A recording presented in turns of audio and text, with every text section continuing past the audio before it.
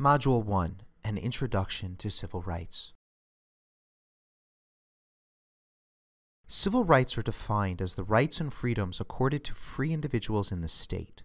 In the United States, civil rights refer to constitutional protections against government action and federal and state laws that protect against infringements by government and private actors. Constitutional civil rights are those expressed or implied by the Constitution, such as freedoms of speech on the press and the rights to due process and equal protection. These typically apply only to government action.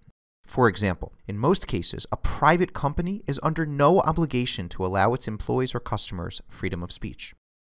Federal and state legislation guarantees civil rights against private actors. For example, employment and housing discrimination are prohibited by federal civil rights legislation, and city and state ordinances frequently provide additional protections in these areas.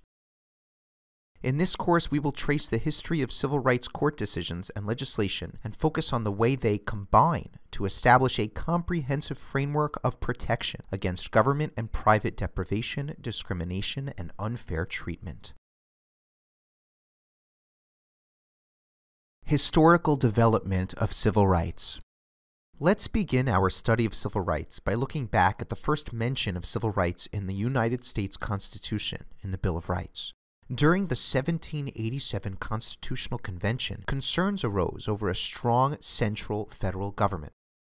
To placate those worried about this, Founding Father James Madison proposed a Bill of Rights to the Constitution, which was ratified in 1791. Bill of Rights, the Constitution's first 10 amendments, guarantees civil liberties including freedom of religion, speech, and press, the right to keep and bear arms, and procedural protections in criminal cases, such as the warrant requirement for searches and seizures, the right to counsel, and the right to confront witnesses. The Fifth Amendment also provides procedural protections against unlawful federal government action and prohibits a person from being deprived of life, liberty, or property without due process of law. Subsequent constitutional amendments have added to constitutional civil rights protections. In the wake of the Civil War, the 13th, 14th, and 15th Amendments were passed by Congress and ratified by the states. The 13th Amendment prohibited slavery, and the 15th Amendment guaranteed men of all races the right to vote. Women's suffrage was not enshrined in the Constitution until decades later. The 14th Amendment granted federal and state citizenship to every person born or naturalized in the U.S., forbade the states to make or enforce laws that abridge the privileges and immunities of citizens of the United States, guaranteed to each citizen the right to due process of law before being deprived by a state of the right to life, liberty, and property, and guaranteed equal protection of the laws to all people. Civil rights legislation. Constitutional rights typically only apply to government conduct. While states, for example, may not treat people unequally based on race, nothing in the Constitution prevents restaurants, hotels, or employers from discrimination based on race. Protection of civil rights from private action requires intervention by the state and/or federal governments. Such intervention typically takes the form of legislation and administrative enforcement of such legislation. Civil rights legislation dates to the post-Civil War Reconstruction era, when Congress first prohibited discriminatory conduct by private parties. The Civil Rights Act of 1866, the first major civil rights law that Congress ever passed, guaranteed equal rights to citizens regardless of race or color, to make and enforce contracts, to sue or be sued, to give evidence in court, to inherit, purchase, own, sell, or bequeath real and personal property, and to conduct other daily activities that had previously been guaranteed only to Caucasians. The Enforcement Acts of 1870 and 1871 guaranteed the right to register to vote and protected new voters from intimidation and violence by placing the supervision of elections under federal control. Finally, the Civil Rights Act of 1875 prohibited discrimination in some public accommodations and on public conveyances, and also prohibited the exclusion of African Americans from service on juries. In the 1900s, civil rights were expanded for American women and youth. In 1920, the states ratified the 19th Amendment, which barred the state and federal governments from abridging or denying the right to vote on account of sex. The 26th Amendment, ratified in July 1971, guaranteed to citizens aged 18 years and older the right to vote. down from 21, which had been the voting age in some states. While the United States cast a vision of equality in the Reconstruction Amendments and post-Civil War legislation, resistance to the equal status of African Americans and suppression and racial discrimination continued well into the 20th century. The concern about the gap between the promise of equality and the reality of life for many African Americans led to the rise of the modern movement to pass legislation to enforce equality under the law. The first impactful law was the Civil Rights Act of 1957, which created the United States Civil Rights Commission to study the problems of unlawful discrimination by states, particularly with respect to discriminatory interference with the right to register and take part in the voting process. The act also created a new permanent unit, the Civil Rights Section, within the U.S. Department of Justice, charged with enforcing the act's ban on intimidating, threatening, or interfering with the rights of voters in federal elections. Next, the landmark Civil Rights Act of 1964 prohibited discrimination based on race, creed, color, religion, sex, or national origin in employment, public accommodations, and education. This law also created the Equal Employment Opportunity Commission to enforce these new anti-discrimination laws through investigation and litigation and to serve as an informal clearinghouse on federal anti-discrimination requirements.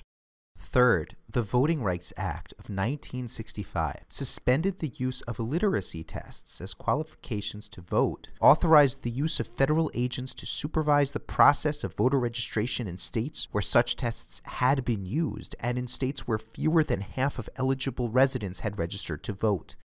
Finally, the act empowered the Attorney General to bring enforcement proceedings against the use of poll taxes, and it imposed criminal penalties for violation of the act. Finally, the Civil Rights Act of 1968, also known as the Fair Housing Act, prohibited private discrimination based on race, color, religion, or national origin in the sale or rental of housing in the United States. Additionally, federal law bars states and Native American tribal governments from violating the constitutional rights of Native Americans. Heightened judicial scrutiny. State and federal laws can be challenged on the grounds that they violate people's civil rights, including their rights to equal protection, due process, or more specific rights, such as the rights to free speech and religion. These challenges can take the form of lawsuits to stop government agents from enforcing a law, challenges to criminal convictions that were based on such laws, or civil lawsuits for damages caused by enforcement of such a law. Regardless of the mechanism by which a law is challenged, it frequently falls to federal and state judges to assess the constitutionality of laws or ways in which those laws are applied. To aid in these often complex analyses, the Supreme Court has adopted a tiered approach, with laws that are inherently more suspicious being viewed with more scrutiny than others. The rationale for taking a tiered approach was first established in a footnote in a comparatively insignificant case, United States v. Caroline Products. That case involved the question of whether Congress had the power to regulate and punish the mislabeling of dairy products under its power to regulate interstate commerce. The Supreme Court held that it did, observing that it did not need to be hypervigilant in reviewing Congress's economic regulations because those regulations are part of the political process which presumably indirectly represent the will of the voters. In perhaps the most famous footnote in world history, the court conceded that there may be legislation that tends to restrict those political processes which can ordinarily be expected to bring about repeal of undesirable legislation, and that consequently should be subjected to more exacting judicial scrutiny. It also observed that statutes directed at particular religious or racial minorities may require more searching judicial inquiry because prejudice against discrete and insular minorities may be a special condition which tends seriously to curtail the operation of those political processes ordinarily to be relied upon to protect minorities. In other words, the court said that normally we can rely on elections, politics, and constituencies to protect us from bad laws. But when discrete and insular minorities are targeted, they may not have the political clout to protect themselves from bad laws that discriminate against them. In addition, some laws may tend to curtail the democratic processes, such as laws that restrict voting rights or other fundamental freedoms. As such, it falls to the courts to be extra vigilant when dealing with laws that target important rights or minority groups. Levels of scrutiny. Relying on footnote 4's rationale, the Supreme Court has developed a framework for scrutinizing all laws that are alleged to violate civil rights. The Supreme Court employs 3 levels of scrutiny to determine whether the law is sufficiently justified by its purpose and by the means employed to serve that purpose. The level of scrutiny is determined by how inherently suspicious the law is. The 3 levels of scrutiny are rational basis review, intermediate or medium scrutiny, and strict scrutiny. Laws that are the least suspicious get rational basis review, which means that the law will be allowed to stand unless the person challenging the law can show that the law is not rationally related to a legitimate government interest. Laws subjected to rational basis review, in fact, rarely get struck down. When a law is subjected to medium scrutiny, the government must show that it is substantially related to an important government interest. There are many examples of laws failing medium scrutiny, but a comparable number of cases where the laws have passed medium scrutiny. Strict scrutiny is the highest level of scrutiny. To pass strict scrutiny, the government must show that its law is necessary or narrowly tailored to achieve a compelling government interest. In other words, not only does the law have to secure a very important interest, it must also be the least restrictive way of doing it. Strict scrutiny is usually a death knell for a state or federal regulation. The default position is that a regulation will be subjected only to rational basis review unless the courts, usually the Supreme Court, determine that the type of rule deserves a higher level of scrutiny. Most governmental regulations, including almost all economic regulations, are subjected only to rational basis review. Categories of law subject only to rational basis review also include laws based on age, disability, financial status, or wealth, and criminal history. For example, laws that require people to be 16 to drive, or 18 to vote, or 21 to drink will be subject only to rational basis review if challenged on equal protection grounds. Intermediate scrutiny is traditionally applied to laws that discriminate based on sex. In recent years, several courts, including 2 federal appellate courts, have applied medium scrutiny to laws that differentiate based on sexual orientation. This level of scrutiny has also been applied by the Supreme Court to regulations that differentiate between non-marital and marital children. Medium or intermediate scrutiny has also been applied by lower courts to state regulation of sexually explicit but not obscene speech and to certain types of content-neutral speech. The Supreme Court first used intermediate scrutiny to strike down an Oklahoma statute that discriminated based on sex in setting the statutory age for consumption of alcohol. The act permitted women 18 or older to consume alcohol, but prohibited men under 21 from doing so. The state of Oklahoma sought to justify the disparity in permissible drinking age based on the traffic court, criminal court, and insurance claims evidence that the state asserted justified the difference in treatment.